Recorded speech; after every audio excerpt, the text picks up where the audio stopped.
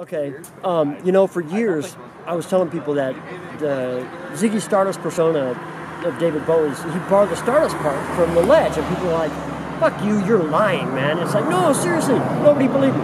And they wouldn't believe The Ledge either if he told, but Ledge doesn't really just throw that out there, you know.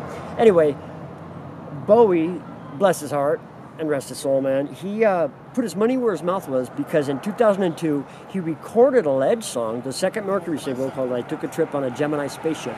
And he was a guest editor of Mojo magazine that month of June 2002, and he wrote some of the greatest, nicest stuff anybody has ever written about the legendary Stardust Cowboy. And he also flew us to London to play at the Meltdown Festival because he chaired it that year. And then he flew us to the Highline Festival in New York, right? And then, you know, we didn't meet him on those occasions because he sent his man to tell us in London that Bowie sends his regards. He regrettably couldn't be here, as I think he was doing some television in America. But he said he'll see you at I think it was called Area 1 or something like that. It was a tour he did with Moby here in the States.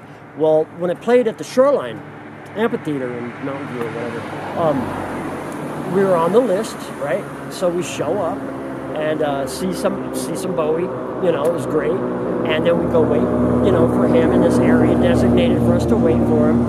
And when he came around the corner and he saw the Ledge, he breaks into like a run up to us, and my respect level for him went right through the roof, man. I've always been a fan of his huge body of work. I mean, there's some amazing, brilliant stuff in there. Anyway, but it was good to know as a person, he is awesome, because he ran up to the Ledge and he fell apart like a rock and roll fanboy, just totally, because he's meeting, you know, his hero, one of his heroes, you know, the legendary Stardust Cowboy. He just fell apart, just totally lost his, you know, composure. He was like I said, a rock and roll, teenage rock and roll fanboy. You know, it was amazing to see. And then he looked at me and he goes, I know you, you're the drummer, right?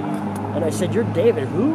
You know, that was kind of cool. And he told me that he goes, I heard you're writing a book. And I said, yeah. And he said, well, send me a manuscript. I'd like to maybe write a foreword for it. I thought, fuck. And it gave me writer's block for 5 fucking years. I could not put pen to paper because he said that.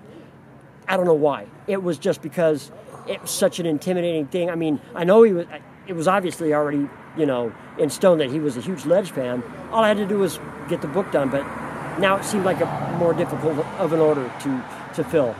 And then I got over it, and I'm like, fuck yeah, I'm going to write this book. And then he passes away. But, you know, I'll forever be indebted to him for what he did for the Ledge, and plus the amazing body of work that he recorded and left behind. It's just incredible. So, thank you, wham bam, Mr. Spaceman. Not you, Ledge. Well, you too. All right. Okay, so, anyway, how Bowie got turned on to the Ledge was when he signed his first deal with Mercury Records in America. He had records out in England before that, but when he signed his Mercury deal, he flew over to America, and they wined him and dined him, and the night he was leaving to go back to England, Clive Davis, the president of Mercury at the time, pressed the Ledge singles, 3 Ledge singles into his hand, his entire output at Mercury. Besides the record that they made 3 test pressings of, and then, never mind, that's a whole other story. But 3 Mercury singles, he gave them to David Bowie and said, these will change your life, and they certainly did. Really, for the better. And David would have said the same thing, for the better. Cheers.